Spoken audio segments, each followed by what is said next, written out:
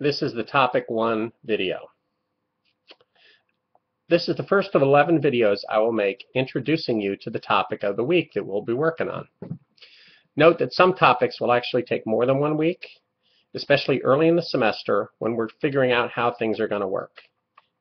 Each topic has its own web page, which you can find in the right sidebar of the course website. This week we are doing Topic 1. You should open the Topic 1 web page now.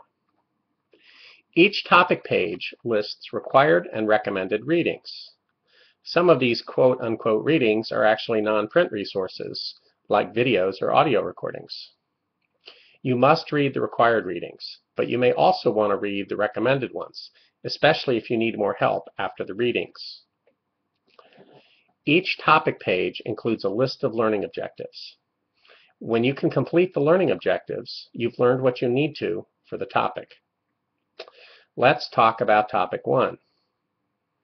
Econ 201 is really 1/3 an introduction to economics and 2/3 an introduction to macroeconomics. Topic 1 introduces economics in general. If you've taken Economic 202, and most of you have not, this should be familiar to you. You should read the first 3 chapters of the Sexton book. Don't worry, ordinarily we won't be doing 3 chapters a week. This is just to get the course started. As you do the readings, you should answer the following 3 questions. Number 1, what are the major concepts defined in this topic? Every concept isn't major. Why did you choose the concepts that you did? Can you define them in your own words? Can you apply each to a situation different from that presented in the book? Question number 2. What are the major theories or models introduced in this topic? Can you apply each theory to an issue or problem different from that presented in the book? In other words, can you take a specific theory and use it to analyze a given situation? This is something we're actually going to be working on all semester long, so don't worry about it if you can't figure this out right at the beginning.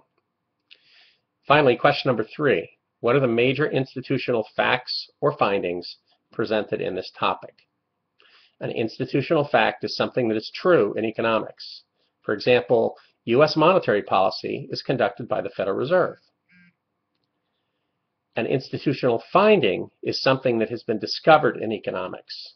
For example, U.S. monetary policy from 2001 until 2004 was generally expansionary. Why do you believe the institutional facts and findings you chose are major rather than minor? So you've got 3 questions to figure out. What are the major concepts?